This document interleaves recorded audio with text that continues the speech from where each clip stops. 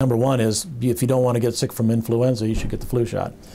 But there's more than just that. It protects your family members, it protects the older people, people with illnesses in the community.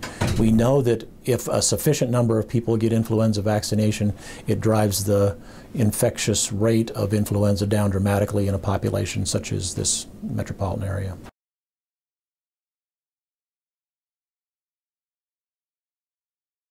It's a killed virus. It's not a living virus. You cannot get influenza from the flu shot.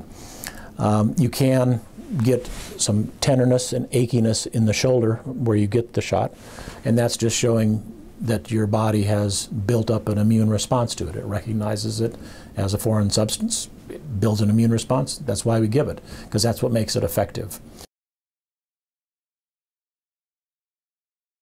The flu shot is very safe. It's both safe and effective.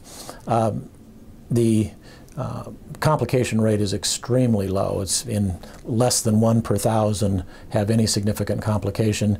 And you have to remember what's the risk of not having the flu shot.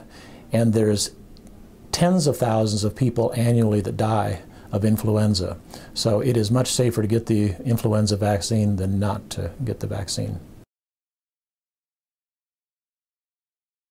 If a person has egg allergies because the virus is grown in egg medium, then it would be important to tell your caregiver that before you would have a flu shot if you have egg allergies.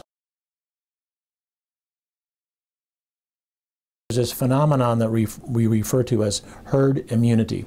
If enough of a population of people, 90% or greater, get the vaccination and are immune, it drives down the infectivity rate of the influenza virus dramatically.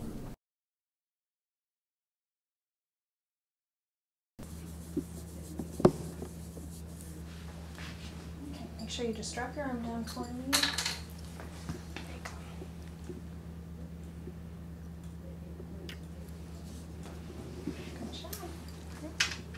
Make sure you really move. Christina, if you want to go ahead and have a seat for me. Sure. All right. Did you have any questions on the flu shot? Nope, I've had them before. Awesome. Do you have an arm preference? How about this side?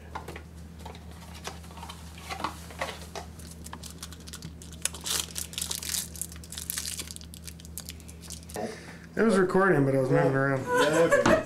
Anytime you're moving, I'm safe. Okay. Yeah. So will this be? I'm gonna help you out just a little bit if that's okay. Oh, sure.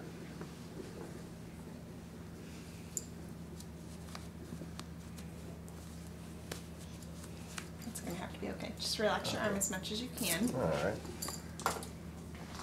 I'm gonna have you hold the top of your sleeve. That way it just stays up. It's gonna be cold and wet.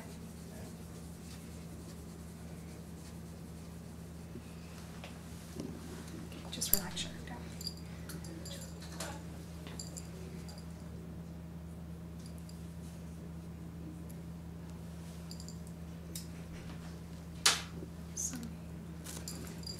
Okay, just make sure you really move that arm around. There's a chance that it can get sore. Okay.